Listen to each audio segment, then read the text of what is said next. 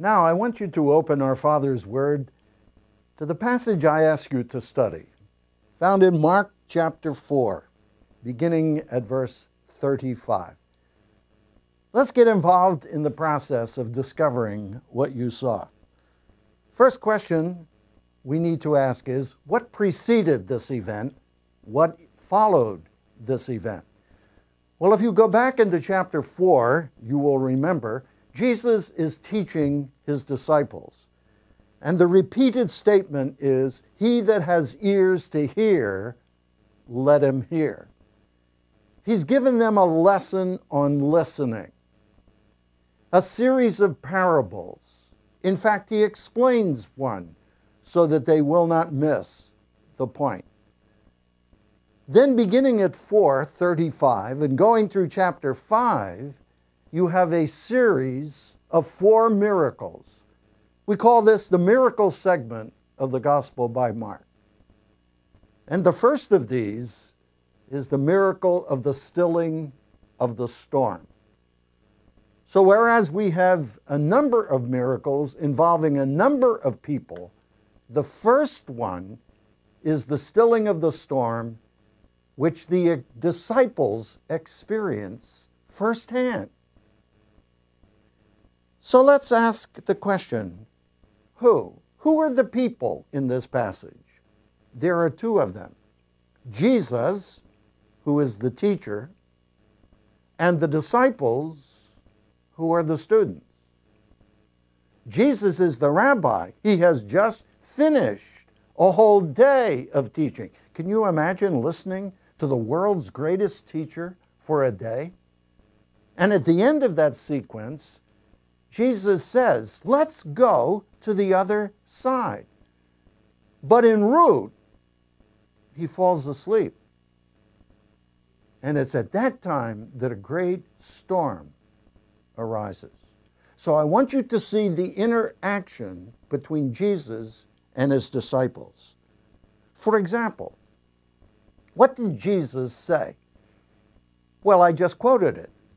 The first thing he said is, let's go to the other side.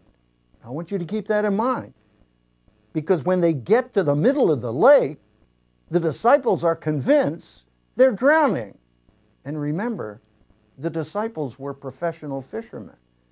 They had seen this experience many times in their life. But as far as they were concerned, this was it. We are in the process of drowning. The second thing Jesus did was to rise and say, hush, be still. And the text says there is a great calm. So we're to understand this is something other than ordinary. If you've ever been on a sea or in a body of water, a storm comes up. At the end, there is not a great calm. There is the surging of the water, sometimes for hours, even days. This is a miracle. The calm is evidence that hush, be still, is the word of someone who even controls the elements. And then he comes to the disciples with 2 interesting questions. How is it that you, and you is emphatic in the text, how is it that you, of all people, have no faith? Who? The men who just heard the lectures. My friend, you don't develop faith by listening to lectures. You develop it in the laboratory of life, and that's exactly where they are. And then that penetrating question, why is it that you, of all people, are so fearful? Faith and fear are like oil and water. They do not mix. The 2 things you will remember that the disciples said, underline them in your Bible. Teacher, don't you care that we're in the process of perishing? The implication, at least you could help to bail out. And then at the end of it, who is this that even the wind and the waves obey him? It's obvious he's characterized by something other than manness. Where did this take place?